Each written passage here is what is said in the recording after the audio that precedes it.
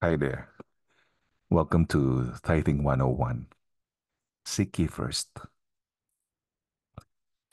Two men crash a plane on a deserted island in the middle of the Pacific Ocean. They both survive the crash. Then, just after their terrible ordeal, one of the men walks all over the entire island and comes to the conclusion that there is no food or fresh water. He goes back to where his friend is to explain their predicament. I've searched this entire island and haven't found any food or water. We're going to die. The other man says, don't worry. I make $100,000 a week. We'll be fine. Yes, but don't you see? There's nothing to eat. And without water, we're doomed. Like I said, I make 100 grand each week. Don't worry. We'll be home in a day or two. Why do you keep saying that? How is your money going to help us way out here, bro? As the other guy sits there, leaning back against the smashed plane, he says with a smile, you see, every Sunday at church, I put my tithe of 10% from the 100,000 in the offering plate, like the good book instructs.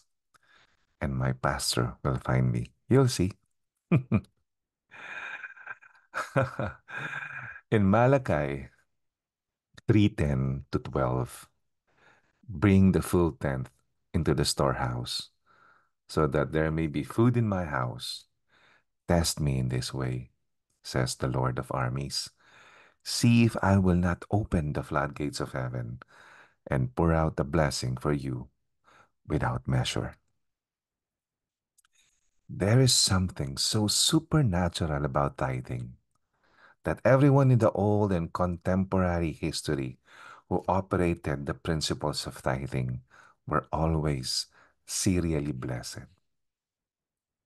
Hashtag blessed ika nga.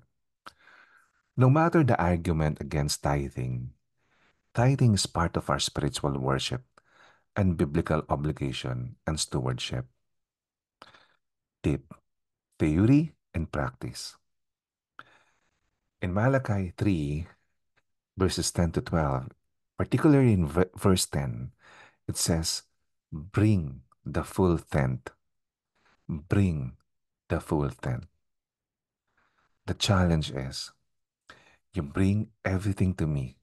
Seek me first. In Matthew 6:33 says, seek ye first the kingdom of God and his righteousness, and all the things that you can imagine will be added unto you. Bring the full tenth. The Lord wants you to test him. You see, nothing is happening because you're not testing him. We challenge you. Test the Lord. Seek him first. Seek his glory. You know, everything is given to you by God. He just want back the 10% because he doesn't need it.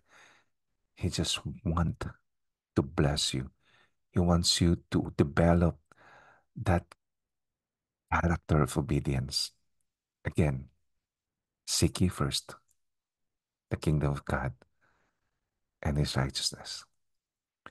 Let's give. God bless you.